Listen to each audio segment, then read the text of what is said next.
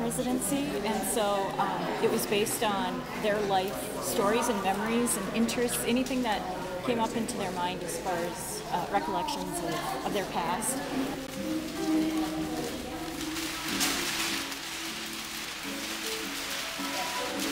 It gives them sharing their stories. In fact, a lot of them had not heard some of the stories, including some of the staff. So between the staff and the residents, they had a better understanding of people's past.